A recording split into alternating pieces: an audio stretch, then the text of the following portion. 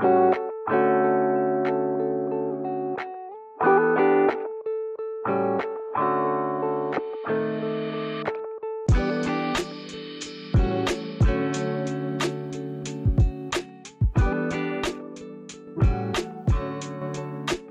bookworms, and welcome back to My Sister's TBR. I'm Stacey. And I'm Rebecca. We're your book-obsessed sisters, back with yet another episode. Can you believe it's already the end of April? This month has absolutely flew by. Insane. But time flies when we're getting lost in all of these pages. We've got a stacked recap for you today, plus a deep dive into a seriously swoon-worthy romance. Get ready as we dish all things The Duke and I by Julia Quinn, the book that launched 1,000 Bridgerton fans. Maybe more than 1,000. I'm thinking, Thousands. Plural. But before all the dukes and drama, let's rewind to those April reads. What gems did we uncover? I'm so ready to spill the tea. Pour it up. Pour it up. Okay. So I've already told you, Rebecca, that I've read 9 books this month. You're back on the ball. Listen, don't say that. Because 5 of those books were done in the first, 4 days of April, and then it just really tapered off again. So I had, a week of, really, nose to the pages, or nose to the Kindle, or ears to the Audible, whatever. But yeah, the first week, really started out strong. They were all, my ARC, books that I was reading, yes. Advanced reader copy. So, I really got into that strong. And then I was getting declined for a lot of books that I wanted to read. So I got, really upset. I'm sad. I'm very sad. But I will, try to get more books. But anyways, yeah. So after that, I just sort of went downhill again because I started reading the book club book, which I'll get into after, but that kind of put a damper on my quick reading because I was just finding it was kind of a different book than what I was used to, so gotcha. So that hurt. Yeah, say no more. Understood.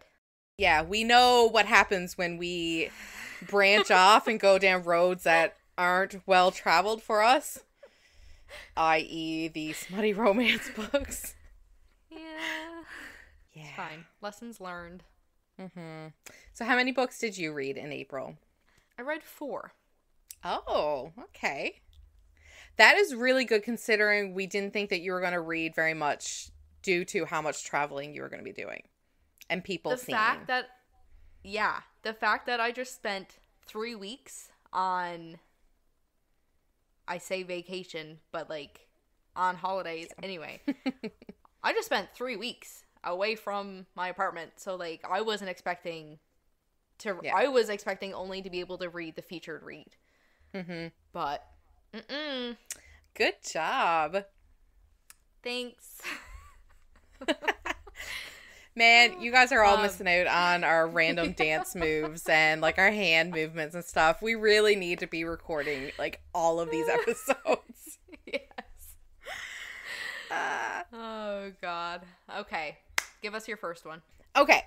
So oddly enough, this was a book that was very different than our usual, but it didn't put me in a slump. Okay. Oh.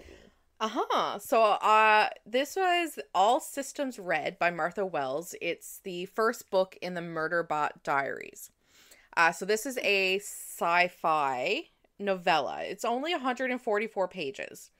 I listened to the audiobook for this, which I highly, highly recommend. Now, no doubt, the whole book is great to be read physical as well, or ebook, but I just really enjoyed the audiobook because I could picture it. I don't know. It's just so well done. And there is a little bit of comedy in it. So hearing that as words. It's really interesting. Okay. I I rated this 4 stars. This was really good. Probably even closer to 4.5 stars because I enjoyed the hell out of this book. Damn. Yeah. So the description: as a heartless killing machine, I was a complete failure. In a corporate-dominated spacefaring future, planetary missions must be approved and supplied by the company. For their own safety, exploratory teams are accompanied by company-supplied security androids. But in a society where contracts are awarded to the lowest bidder, safety isn't a primary concern. On a distant planet, a team of scientists is conducting surface tests. Shadowed by their company-supplied droid, self-aware sec unit that has hacked its own governor module and refers to itself, though never out loud, as murderbot. Scornful of humans, Murderbot wants to be left alone long enough to figure out who it is. But when a neighboring mission goes dark, it's up to the scientists and Murderbot to get to the truth. So this is written from an artificial intelligent robot. He's kind of he's kind of like human-ish parts, but an android. And he's so self-aware and just, I don't think he means to be funny, but it is funny. And he spends his time watching this show, and this is basically what he's concerned about, is finishing this show. He doesn't want to do anything. He just wants to go offline and just watch his show. And I'm just okay, that's me. Yeah. Felt. Yep. Yeah. Just one little quote. I'm not going to do this for all the books that I'll read. But I did really was, going, off of what I just said about him watching the show. He says, I liked the imaginary people on the entertainment feed way more than I liked real ones, but you can't have one without the other.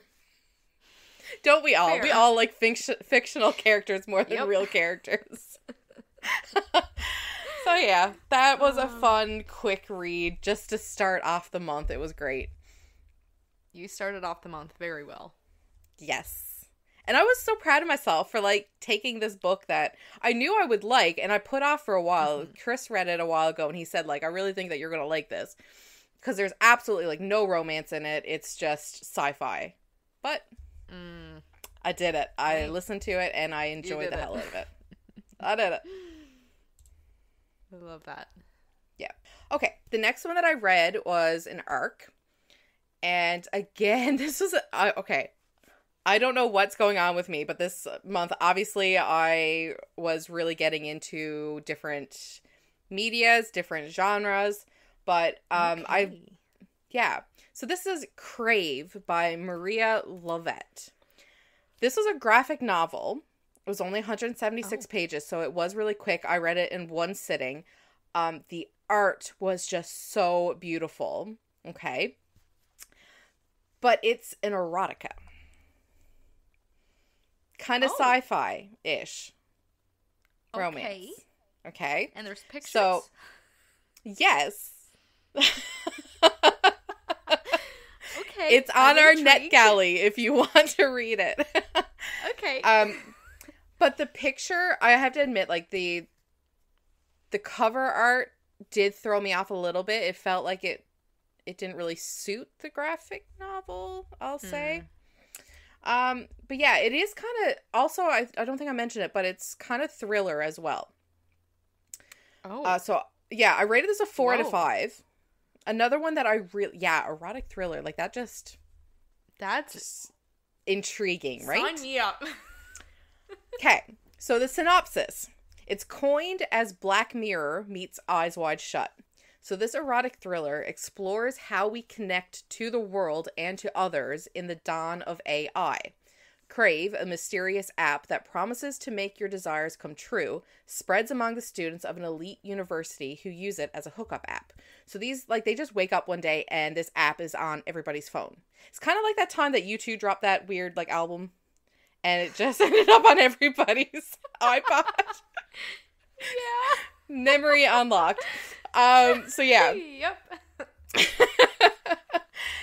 So the story follows top student David as he engages in a game of seduction with the unattainable Alexandra. However, the app escalates and wreaks havoc on campus. It's up to David and his friends to stop the spiral and to find out what really lies behind Crave. Okay. What the hell? This had me on the edge of my seat the whole novel. It was super quick, like I said, read it in like one sitting, and it truly leaves you wanting more. Especially like considering where we're living in a world now that AI is just everywhere. Like everywhere you look is AI generated pictures, it's AI generated novels, it's generated everything. Ads you see are AI generated. The idea that AI is becoming such an integrated part of our everyday is scary. Like many times throughout this, I just stop and think, geez, like it's scary how realistic some of this seems. Like this feels like it could happen. Oh my God, yes. So Marie Llovet does a wonderful job at integrating the side characters of the story and leading them all to the one pivotal part in the storyline. Like there were small details that you can pick up from the images, which were so beautifully done that I found myself just looking at things in the background like numerous times. Like certain scenes, there were things that like I would just zone in on, and just it was just so interesting how it changed from scene to scene. Like at one point, one of the characters changes his shirt, and it was just such an interesting little detail that was added that made sense in the story. But the words weren't there. It's just something that you picked up from seeing it visually. And I thought that was awesome. I was really like hesitant going into it because, you know, I like reading my spicy romance, right? So this felt like it was going to be a totally different ball game. But I was really surprised. That's so different. Oh my God. Yeah, like I was kind of afraid that it was going to feel too like pornographic. Like I was kind of afraid that like especially the visual of it, not reading it, the visual of it, but it was so well done. The scenes were placed in important parts of the storyline. Like it wasn't just like smack there just to have it there, right? Yeah, like it made sense in the story. But yeah, I only docked 1 star, and I think it was just like my own preference. Like the pacing was great, but I just wish that there was more. Like I felt like there could have been a lot more in between the beginning and the end. It just felt very straightforward. But yeah, I thought it was just a really great read, and I highly recommend it. It is kind of sci-fi-ish in a sense, but really looking back on it, not really, because it could very easily be our current time. Yeah, very true. But check, I know, like, we don't really need to say it because everybody should know, but I'm going to say it anyways. Check the trigger warnings on this one because there is on page suicide attempts. So that could hit, you know, like there are some dark themes. So, but yeah, so highly recommend. Yeah. What was yours? So my first read of the month was Girl Abroad by L. Kennedy. I'm so excited to hear you talk about this one. Oh my God. Loved it. Okay. So this was 432 pages. Contemporary romance. I rated this 4 stars. Oh. I only docked the 1 star because there was some miscommunication. Oh. I think we surmised that, like, when we first talked about the book, I think we felt like there was going to be miscommunication, but okay. All right, synopsis.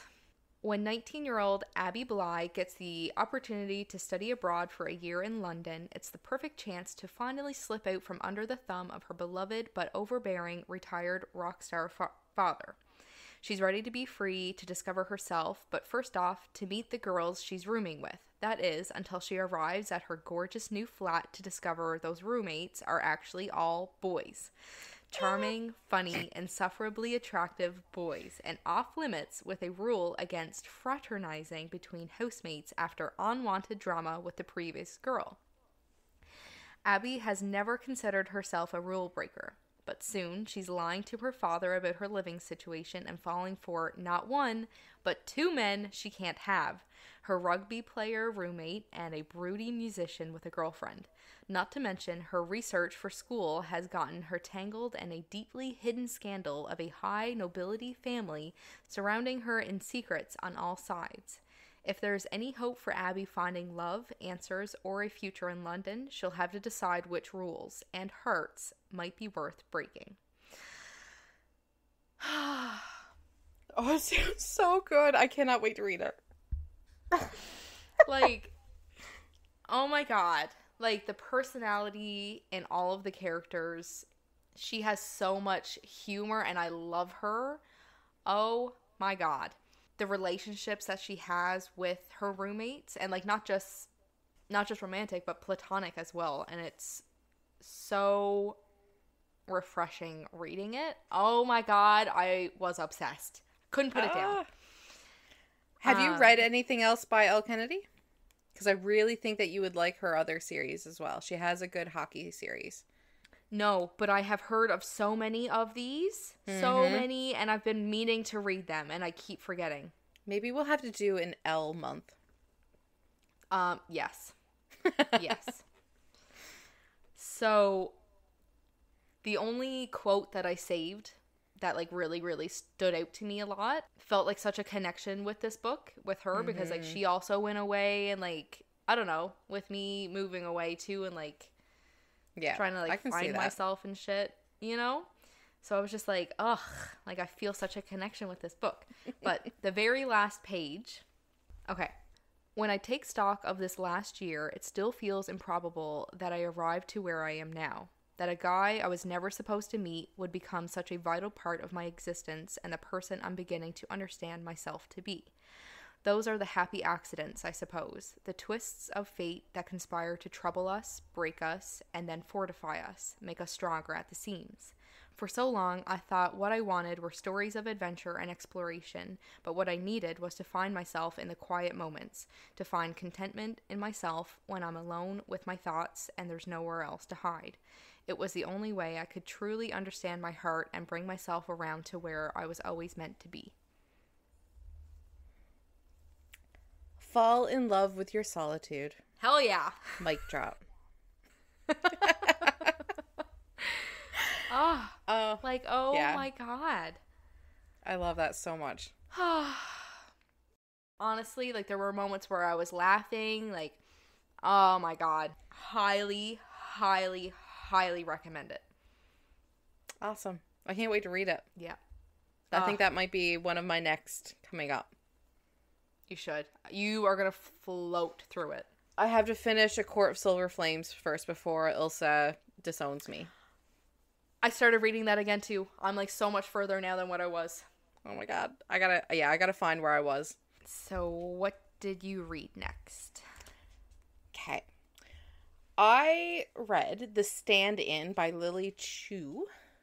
I started this a very long time ago on Audible.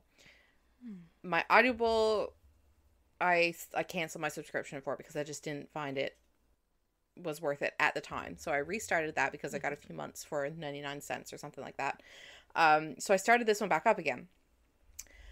Totally forgot everything of what I had listened to previous, so I had to start all over again. But anyways, it was pretty good.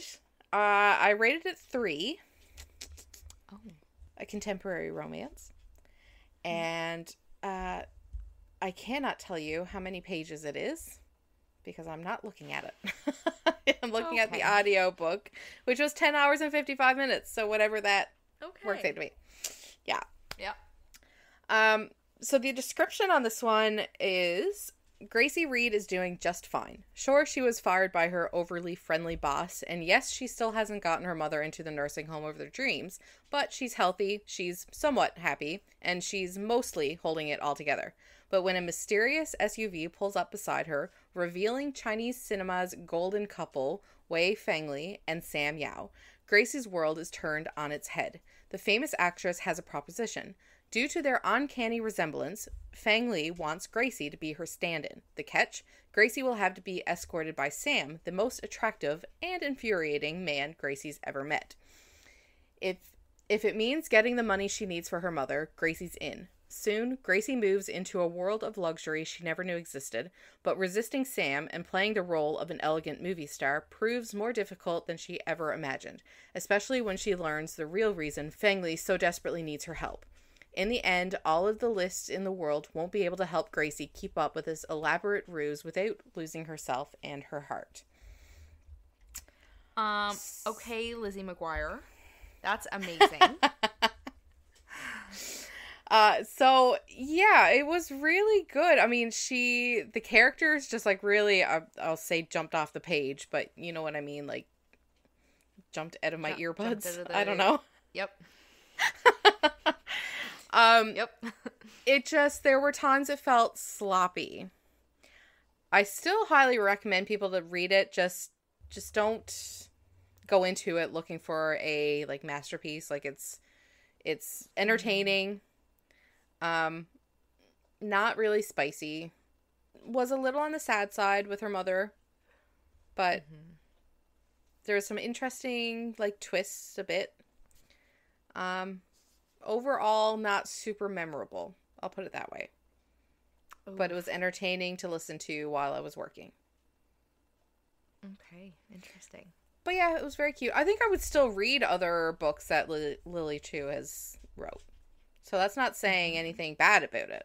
Just wasn't as memorable as the other books that I've read this month, I guess.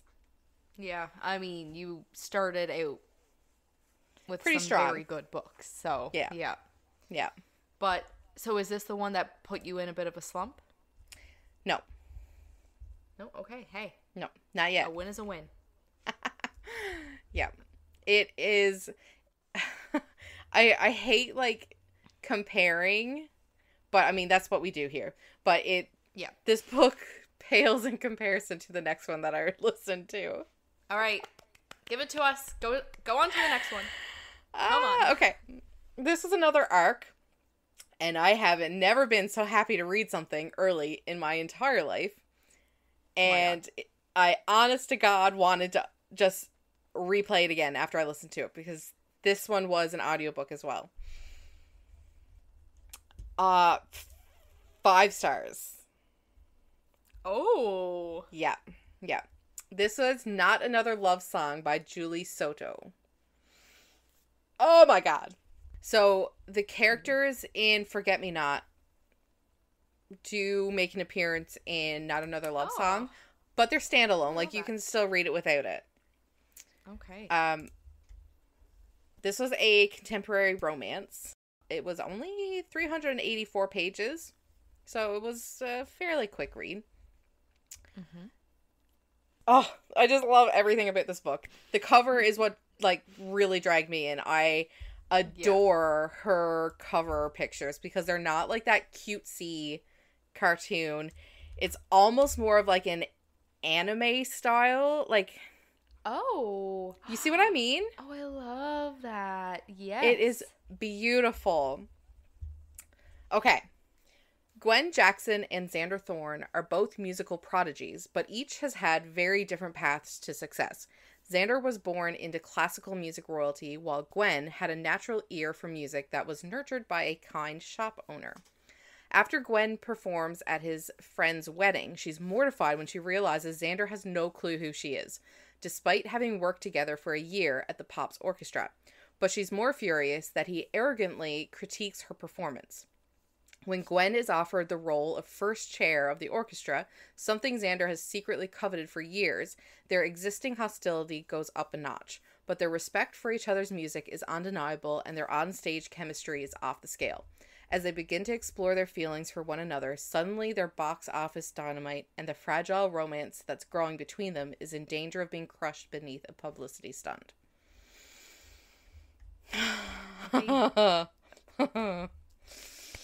This was a frickin' symphony. Like, perfection. Literally. Perfection. Oh my god. Yes, her writing is just so vibrant and nuanced as like a perfectly executed concerto. Making this a true standout in the world of music-themed romances. So, this brought to light the competitive side of, like, classical music and orchestras. I don't know how much has been embellished because, obviously, I have no idea about classical music orchestras. Same. Yeah, but it felt real. I don't know if it's actually like that in real life, but it sure as hell felt real. Like, I have, like, limited musical background, but a musical background anyways. So there was a lot of this attention to detail that I did pick up on, and, like, a lot of musical phrases that I picked up on that just made it feel more real. I love that. Like, the descriptions of the rehearsals, like, the pressure of performance, and just the dynamics of an orchestra, like, together as a band, it just, I don't know, scratched a part of my brain that I had no idea still existed. Yeah. So at, like, the heart of the story, it's an electrifying rivalry between Gwen Jackson and Xander Thorne. So Gwen's, like I said in the description, she's self-taught, fierce determination, while Xander has, like, an inherited privilege, and he has that, like, arrogance of a kind of, like, I was born into this role, I'm, right? Yeah. Whereas hers is total, like she fought for this, right? But their chemistry is just, oh my god. Like, I just rooted for them right from the very first meeting. And it's not the best meeting, so it goes to show how much, like, electricity they generated. Yeah. Oh, God, I love that. Yeah, but obviously, like, Soto's greatest talent, I think, was really making characters that just jumped off the page. Because reading these characters just made me feel like they were my friends.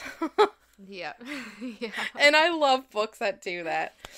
But, like, they were so real. Like, they all had their own flaws, their own triumphs, and it just really drew you into not only Gwen and Xander's story, but the, like, supporting characters.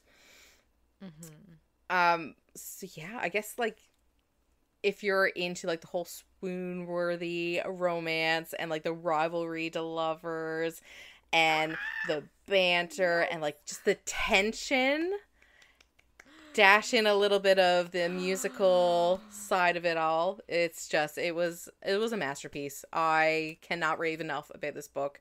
And there is a scene that will live rent-free in my brain for as long as I live. Oh, good God. Okay, adding to the TBR right there. Do it. And Do it. right because they're there. honest to God. Done. Added. Yeah. Say no more. It just is like core memory. So I do have a favorite quote that I probably shouldn't read if Mom is going to listen to this. So, Mom, just plug your ears for a few minutes. Oh, dear. Oh, dear. It's not that bad. But, so, I want to be clear, he whispered, as he focused on the rose-colored smudges around her lips. I want you, in every way. She swallowed, and he watched her throat move.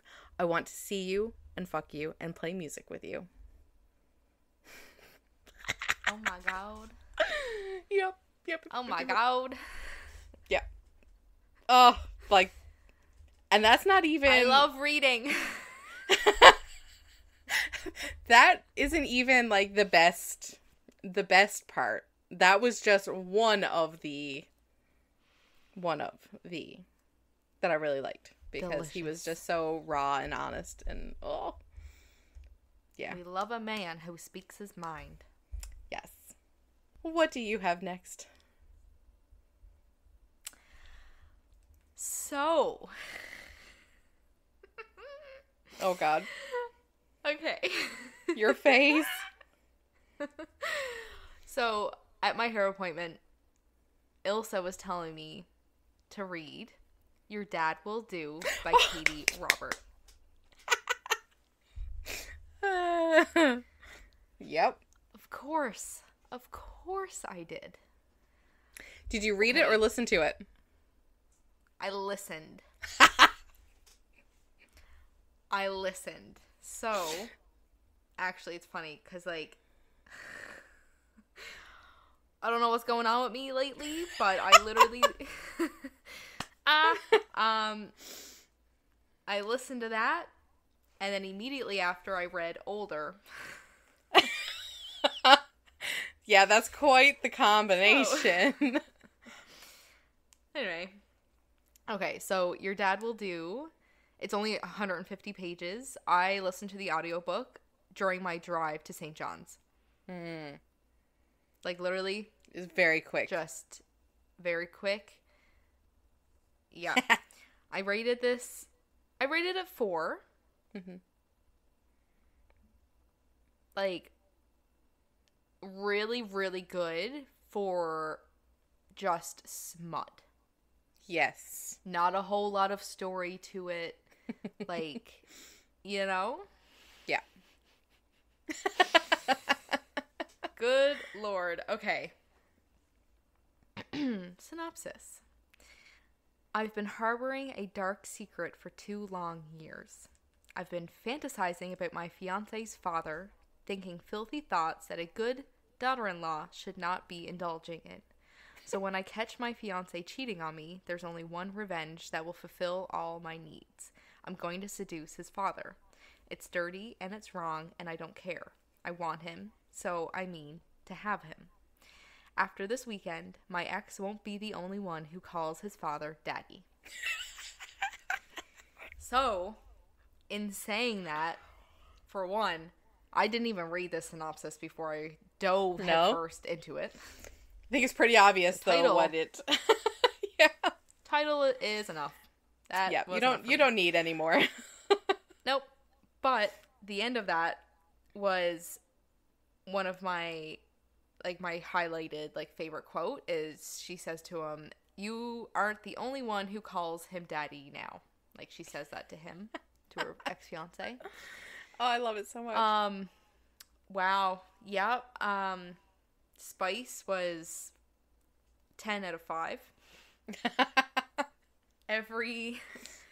If I were to read this, I would imagine that every single page turn had something. There was a sex scene.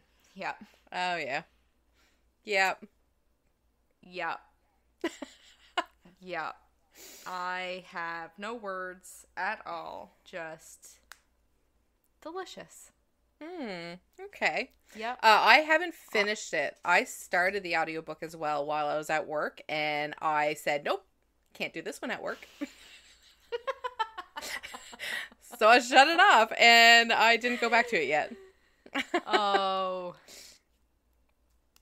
Yeah. It's one of those books that, like, I was very nervous that if I walked too close to somebody, they could hear it coming out of my earbud. Yeah. Yep. Yeah. Yep.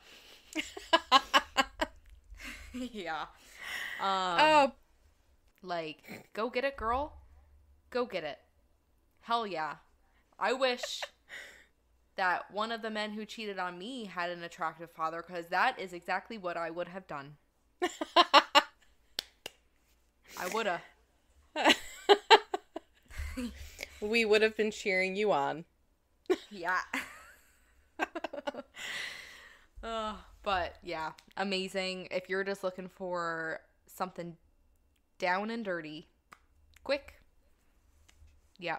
I just find with, like, shorter stories like that, like, I struggle being able to give out a 5-star rating. Yeah. You know? Yeah, I can understand that. Yeah. Because you don't really get, I don't know, we've said this so many times on the podcast, but shorter books, you don't get to really make the connection with the characters. Yeah. That I feel we need for our 5 stars, because I think you're in a similar... Yes. Yeah. Yeah. Yep. Agreed. But 4. Like, very shiny A shiny 4-star. 4. Yes. Do you think you would have rated it the same if you read it versus listening to it? So that's another thing. I was like trying to imagine that as well. I don't know, honestly, because it was interesting hearing it, but maybe I would have been able to rate it higher if I was just reading it, because then you're going to imagine things differently when you're reading it compared to when you're listening to it. Yeah.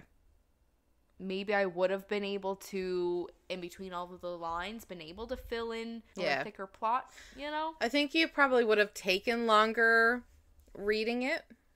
So you would have spent more time with the book, I think.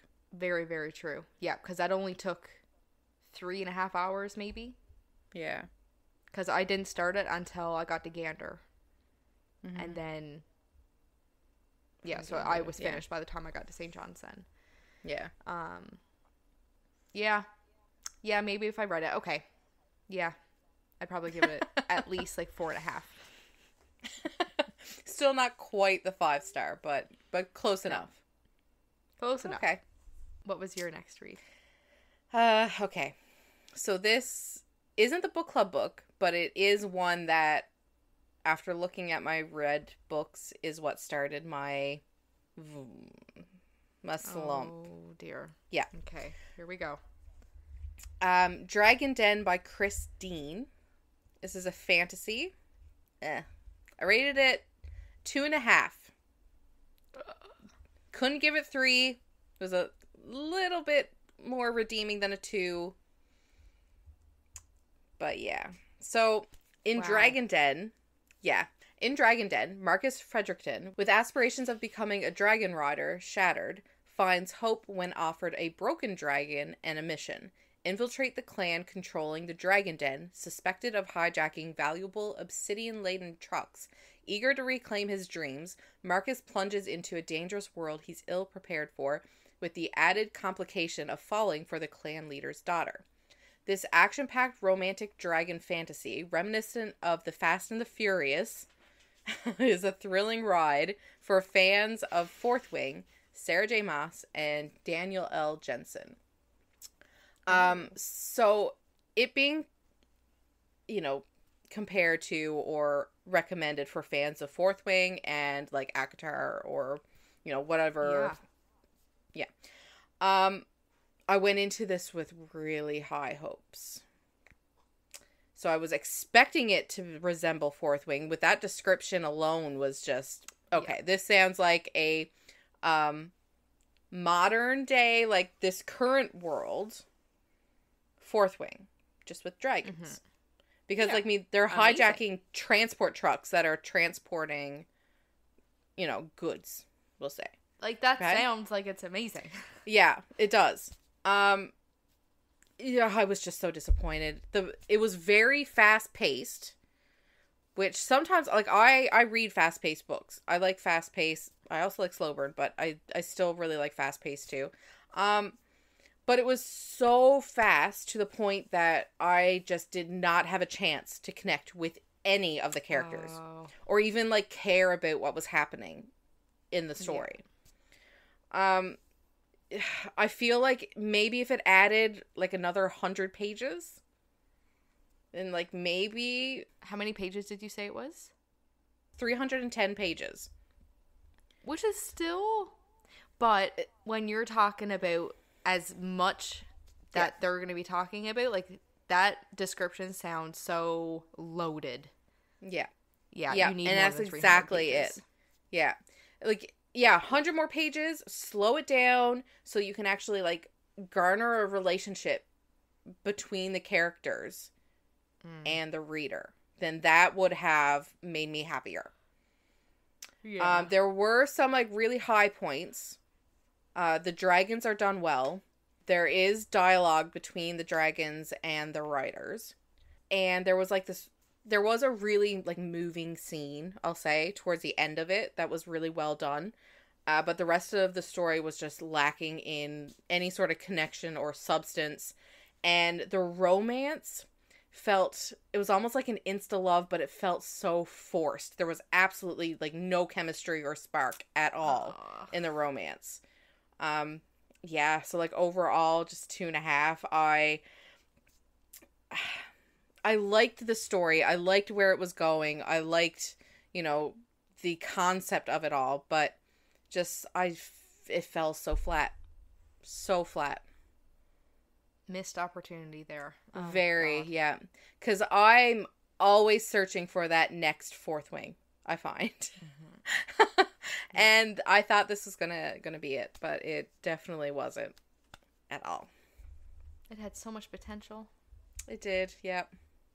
This was another arc. Oh. Yeah.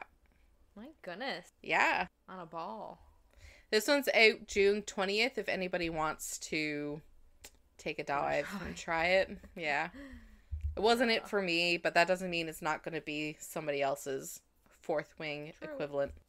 True that. The next book that I read, this was a book club book. This was the one that I said that I was took me a while to read.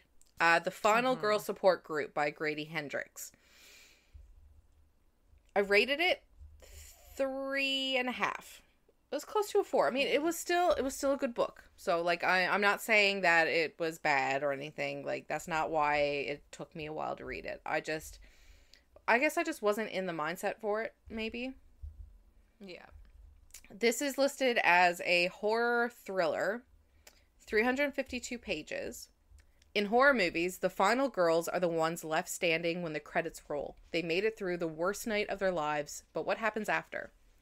Like his best-selling novel, The Southern Book Club's Guide to Slaying Vampires, Grady Hendrix's latest and fast-paced, frightening, and wickedly humorous thriller.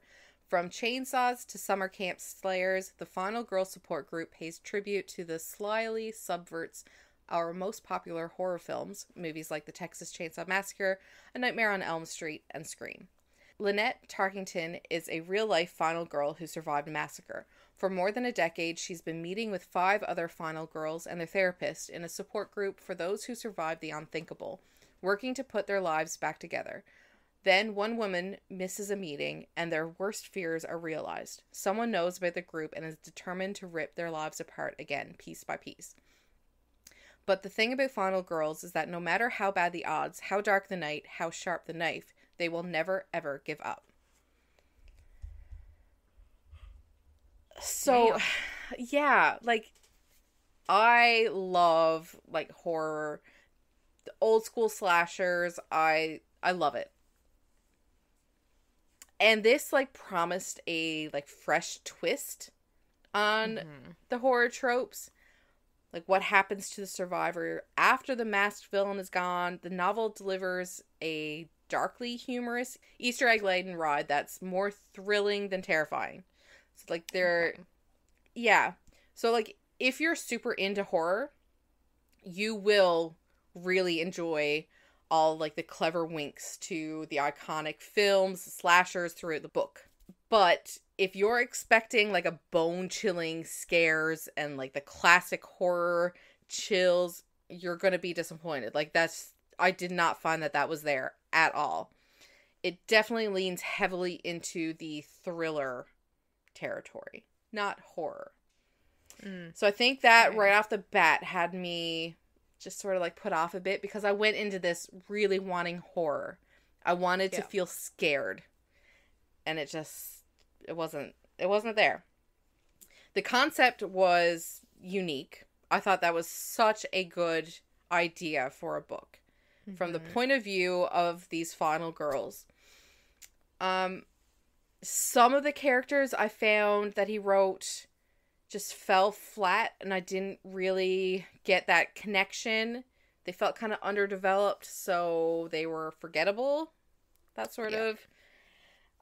So, like, towards the end of the book, I was kind of like, who was this? Like what was her story again? Yeah. But he does do a very good job at delving into the trauma that these girls would have. I thought that was done really well. Like, the challenges that they face picking up their life again after, it's shattered. Yeah, definitely. It's undeniably a fun read. Like, it really was fun. The mystery of who was behind the renewed attacks just kept me guessing. There were so many parts throughout the book that I thought that I had it pinned down, that I knew what was going on, and then it just wasn't. Like, it wasn't what I thought it was. It did feel a little cheesy, but I think that just brings in the, like, 80s horror. I mean, true. Right? Yep. Like, definitely. it's cheesy. So it did bring that to the story. I don't know if it was intended, but it did kind of feel like some of the cheesiness, like, undercut the more serious themes. So I don't know if that was intended or not. But it was still great. And my favorite character in the whole book was Fine, the houseplant. Yep. Literally a potted plant that Lynette has this connection to, that, yeah, at some points has dialogue with. Interesting. Yeah. But it does, like, it's one of those, like, quirky details that's, like, a symbol of Lynette's trauma and her, you know, her steps towards healing, which is, I think, was really well done. My favorite quote. "Dying isn't the important thing. It's nothing more than the punctuation mark at the end of your life. It's everything that came before that matters. Punctuation marks, most people skip right over them. They don't even have a sound." Whoa. Yeah. Whoa. Yeah. I loved that.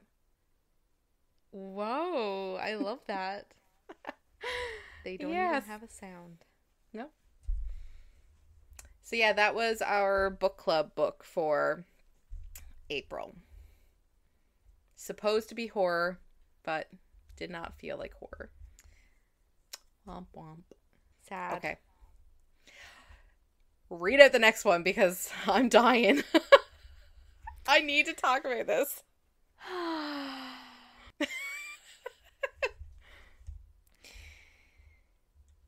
You know what? This might be my first 5-star rating of 2024. I am so happy. I was afraid that you weren't going to rate it high. I don't know why. I think I loved it and I wanted you to love it so that we could just gush over it. Wow, that's impressive. All right, let's tell the crowd what it is. So, our next read, because we both read this, is Older by Jennifer Hartman. This just came out April 9th. Devoured it. Yes. It took me less than 24 hours. That's crazy. Yep.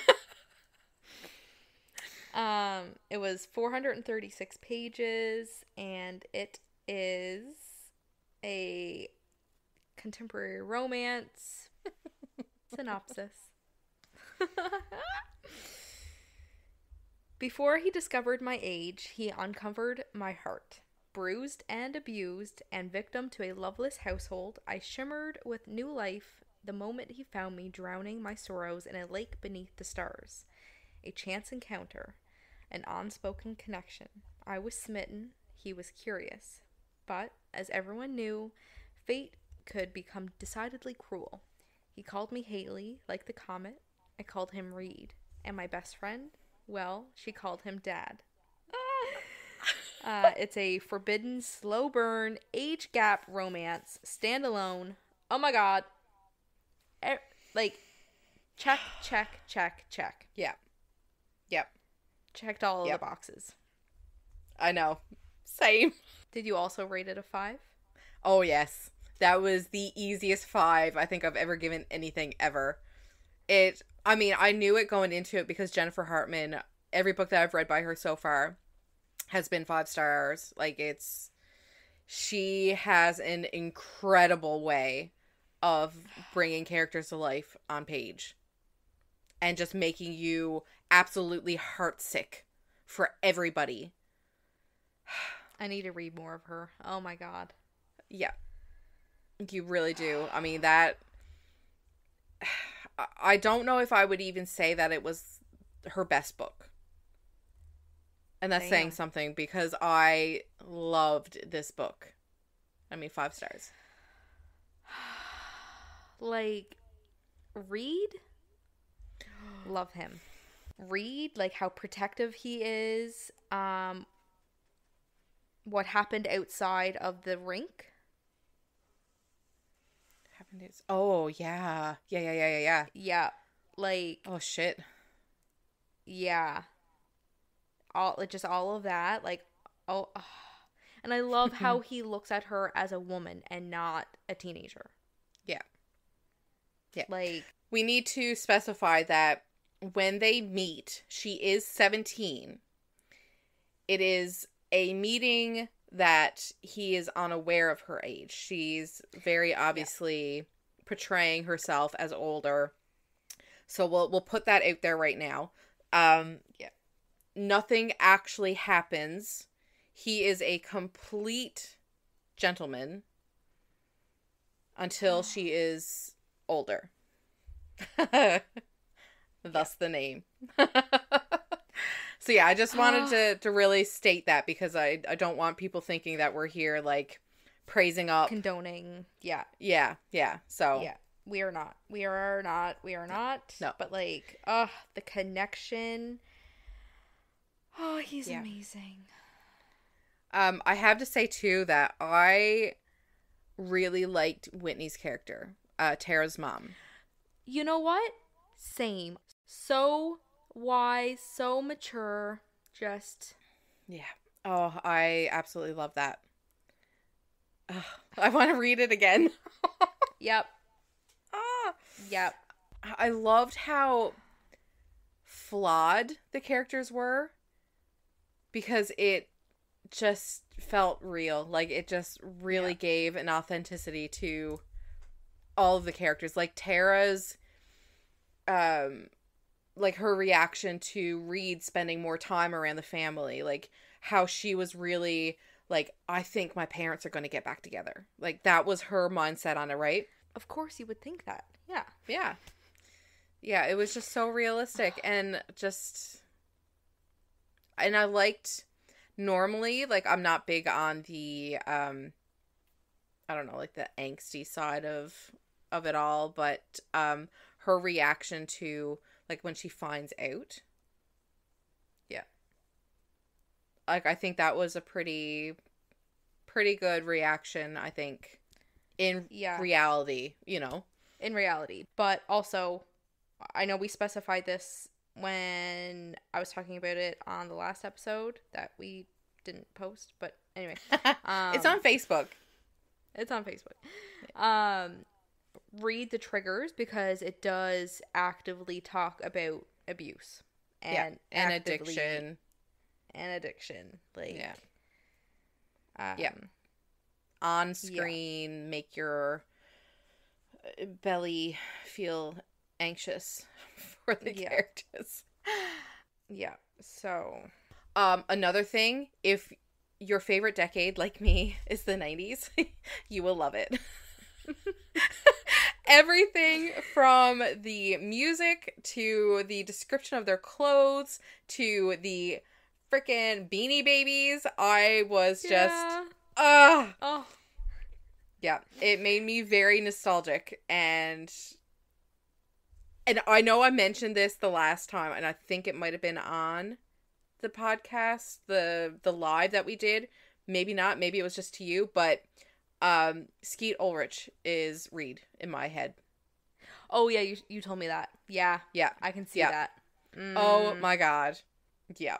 We are going to end up talking about this book more than our featured read. Yeah. We should have just had this as our featured, honestly. Yeah, honestly, yeah.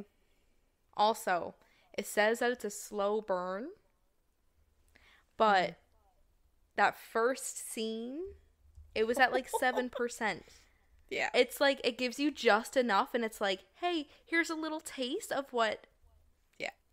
Yeah. She's so good at writing those scenes. My word. Oh, my word. Yep. Yep. Okay. I'm going to have to read it again. Yep. Okay, let's move on, because yeah. Yep. Just read it. Just listen to us and read it.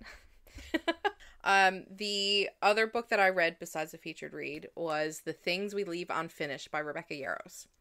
So I said before that I'm on like a Rebecca Yarros binge.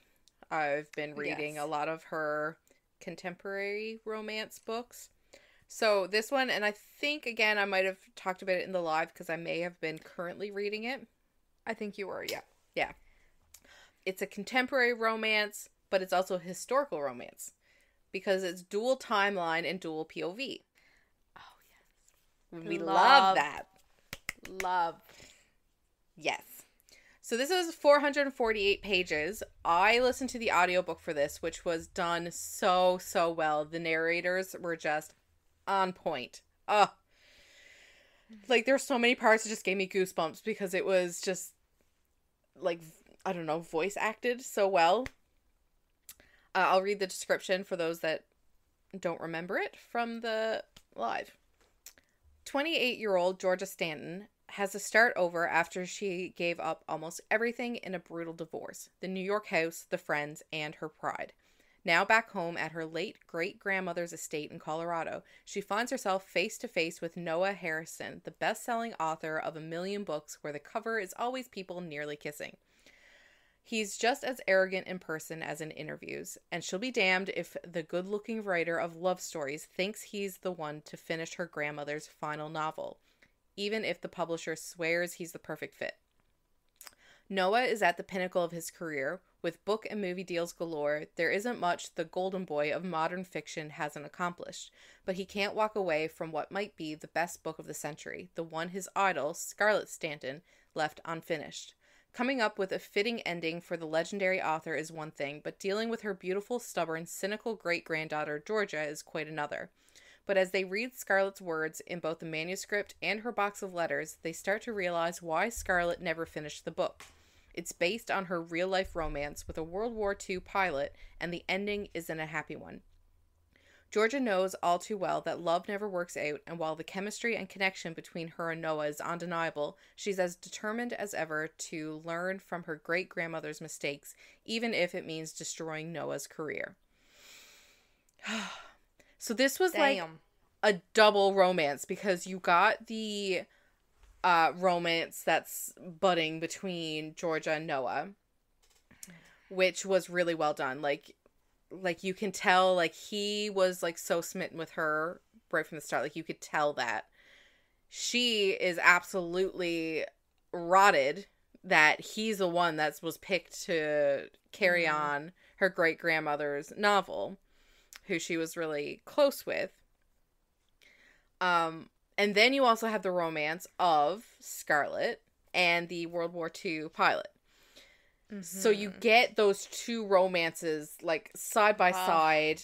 It was alternating between the current timeline and as they were finding letters and parts of, like, the manuscript, their romance in the past.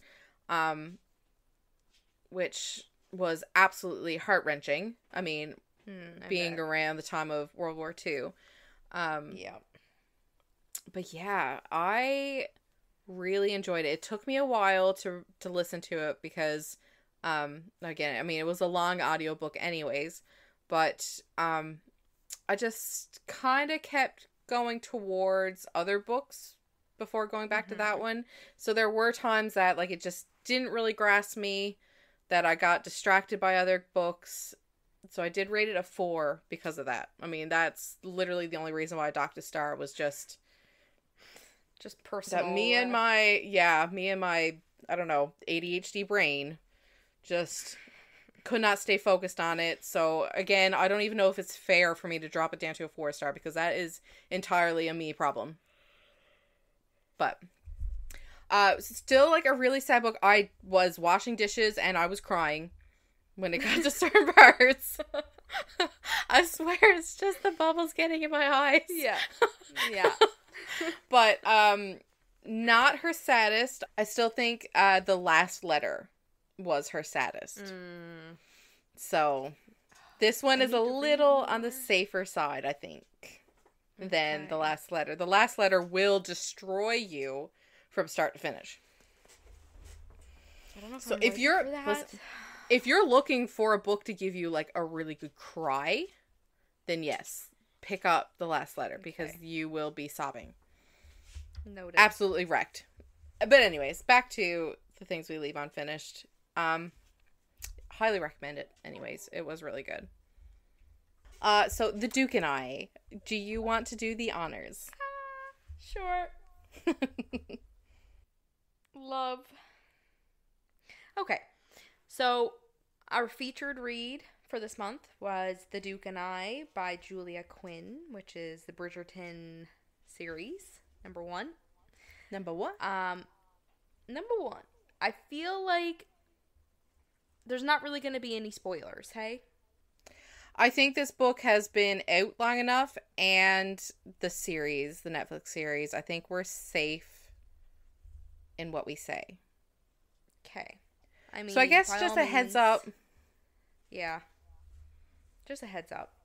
If Yeah. you don't want to hear about what we're going to say, but at the same time, like, there's not going to be a whole lot of spoilers, but I don't think anyway, so. if you don't want to, if you don't want to take a chance, you can farewell now. Okay. So, this is 433 pages with the second epilogue included. Okay, yeah. I forgot about that part. Yeah. It is a historical romance. Side note, just a little pin here. Did you notice that this book is almost 25 years old? This book was released January 5th, 2000. Whoa. I did not know that. Yeah, that's like mind-blowing.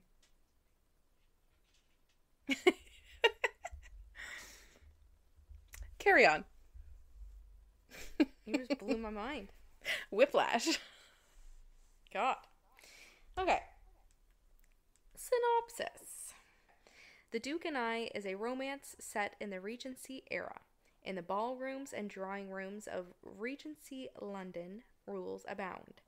From their earliest days, children of aristocrats learn how to address an earl and curtsy before a prince, while other dictates of the tongue are unspoken yet universally understood. A proper duke should be imperious and aloof. A young, marriageable lady should be amiable, but not too amiable. Daphne Bridgerton has always failed at the latter. The fourth of 8 siblings in her close-knit family, she has formed friendships with the most eligible young men in London. Everyone likes Daphne for her kindness and wit, but no one truly desires her. She is simply too deuced honest for that, too unwilling to play the romantic games that captivate gentlemen. Amiability is not a characteristic shared by Simon Basset, Duke of Hastings. Recently returned to England from abroad, he intends to shun both marriage and society, just as his callous father shunned Simon throughout his painful childhood. Yet an encounter with his best friend's sister offers another option. If Daphne agrees to a fake courtship, Simon can deter the mamas who parade their daughters before him. Daphne, meanwhile, will see her prospects and her reputation soar. The plan works like a charm at first, but amid the glittering, gossipy, cutthroat world of London's elite, there is only one certainty. Love ignores every rule. Like, I wish I could have read this before watching Bridgerton. I absolutely love that show, but I wish I could have read this first. Mm-hmm.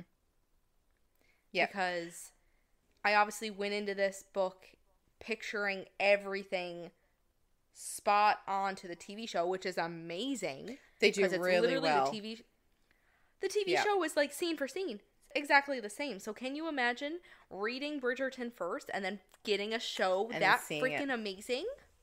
Yeah. I'm jealous of everybody that read it prior. Yep. But like, best friend's sister. Uh-huh. Enemies to lovers, basically. Yeah. Fake dating. Mm-hmm. Like, Forced proximity. check. Ugh. Duel to the Check, death. Check. Yep. Yep. Oh my god. So I went back and forth actually with audiobook and reading this. Okay. I liked the audio, like the narrator's voice. Mm-hmm. But I kind of wish there was somebody else narrating the characters. Yeah, I could see that. You know? I listened strictly, like, just audiobook is how I read it. So, she did do a good job, though. Yeah, and I found that between, more so Violet, Daphne's mother, but also with Daphne, like, she was so spot on to the actors in the show. Like, I almost thought that they just took clips of the show. Like, it was just exactly how I remembered Violet and Daphne sounding in the show. I don't know how she did it. So, that right there, too, is, like, the show absolutely killed it with finding characters to perfectly match the characters from the book. 100%. I went into this book picturing the show, and it definitely didn't disappoint. I think Simon was described differently than what his actor was. I did notice a couple things like that. Yeah. So, but even that wasn't a big deal at all, because like, the descriptions of the characters weren't a big part of the entire story. So it's not like it was constantly, you know. So it was good in that sense that you could still picture it. I really liked Lady Whistledown's. Like, part of me was kind of afraid that the Lady Whistledown's, like, in the show, the way that it's wrote, the way that it's so, like, almost conniving a little, it's very gossipy. I was kind of afraid that was, like, a more modern thing that Netflix did to the series. So going in to read it and knowing that every chapter started out with that, and I just had such a hoot reading those. Like, they were so comical and witty, and I was just like, like, that was so well done. Amazing. Yeah. Loved it. And, like, the biggest thing that I liked with the difference between the book and the TV show is, like, with the book, you got their internal thoughts. Yes. You know what I mean? Like, I liked getting more of Simon. Getting Simon's internal dialogue was game changer, I think. I think we need to talk about what happens when, because in the show, I felt like they'd done it a little more, not subtly, but different than in the book. But the book's version of what happens with Daphne and Simon, their wedding night, not their wedding night, when she forces him to, right, in her. Yep. I felt that was, and I don't know if it's because, again, this book is 25 years old, but it did not sit right with me. I lost a lot of respect, or, like, I did not like Daphne after that. Like, that really put a sour taste in my mouth. Yeah, I completely agree. Like, I don't remember it being that bad in the show, so I think that they did alter it. I'd have to watch it again to really know, but yeah, I just did not like that part. I think that's why I rate it like 3.5 stars. I rated it at 4. Yeah. Like, yeah. Yeah, I'm pretty close to 4. Like, maybe I will consider it a 4 because the spicy scenes were pretty good. Like, I wasn't expecting that. Delicious. Oh, yeah. And just, I don't know, like Yeah. especially the part where when they go out into the, like, they're alone and Anthony finds them. Like, that part, just like the thrill of it was just so, oh my God. I just found, like, I knew what was coming. You know what I mean? Like, I just kept reading faster and faster and faster because I wanted to, like, I knew what was coming. Yeah. Yeah. Amazing. I did go right into the second book. Like, I couldn't not. Okay, So, I've been thinking about starting the second book, actually. I mean, Anthony's my favorite, so I know. I was very excited to start this one. And, like, that second season is my favorite season. So, like, Same. I want to read it. Yeah. Because I know damn well it's going to be spicy. Fire. Yeah, I still think even 24 hours, 24 years later, other than that scene with Daphne and Simon, I think the book really holds up. Yeah. Like I said, I was surprised by how much, like, comedy, banter, just, yeah, I am a fan, I have to say. I do really enjoy it. One of the things that I found myself, like, I literally, like, laughed out loud at was when Whistledown says, a duel, a duel, a duel. Is there anything more exciting, more romantic, or more utterly moronic? Yeah. Yeah. I love it. I love it so much. Oh, God. Okay, well, I guess that clues up our episode. It sure does. Don't forget to hop over to Instagram and like our page. I'm really sorry you guys are going to hear my dog in the background. But yeah, Instagram, we're at my sister's TBR. Give us a like. Luna's telling you to go like our page. Exactly. And God. Follow and rate us on whatever platform you are listening to us on right now. Please. That's what gets us new listeners. Yep. And you don't want to miss out on us gushing over the next books. Nope, definitely not. I guess we could let them know now that our next featured read will be Dear John by Nicholas Sparks. Of course we have to do a Nicholas Sparks book. I mean, it's been a year since he reposted from our Instagram page, your lovely collection. So, I mean, it was just fitting that we had to... Luna. Yeah. Well deserved. Yes. So we will be reading Dear John. So if anybody is reading it, be sure to send us a message or a comment on Instagram and let us know what you think of the novel. I am also excited to compare novel to screen adaptation. We can maybe do a watch party. Done. Sick. Yes. All right. See you later. Until next time. Toodles. Bye-bye.